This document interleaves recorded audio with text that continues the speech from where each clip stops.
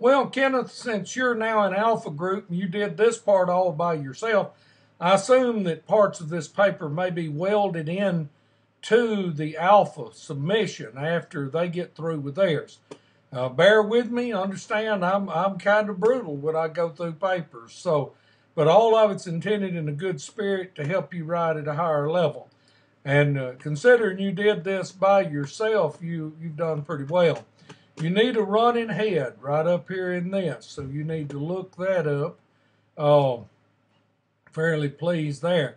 Now, you got a good opening sentence, a suffering disparity between school districts of various ethnicities affect Texas schools greatly. I don't know, it's a little bit ambiguous. It could be cleaned up some, but I mean you do hit a problem.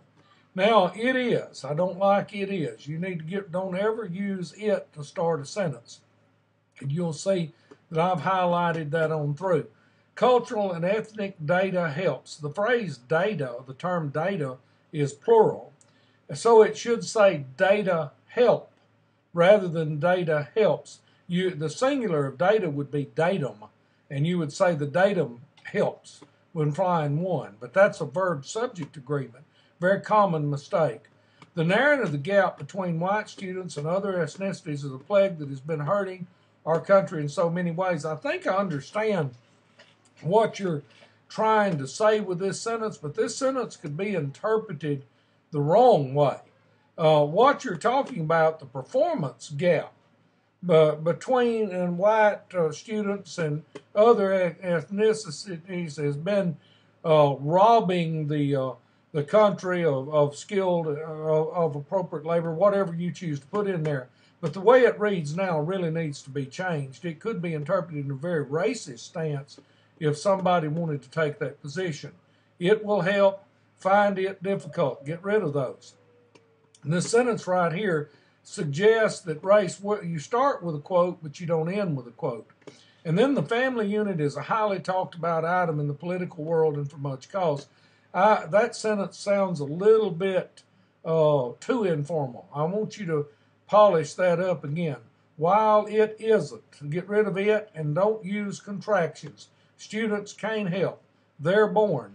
Contractions really you don't need in a formal paper. Now, again, a contraction here. This relationship, while altogether different in their ideas, open. You have a verb-subject agreement here. This relationship open, you would say this relationship opens, and the way that you got this in the middle is what causes it to be ambiguous. Here you have perform and perform. Now here's another common thing. There is, or it has. There and it again are ambiguous nouns and you need to write without them. And then the data is, the data are simultaneously supported.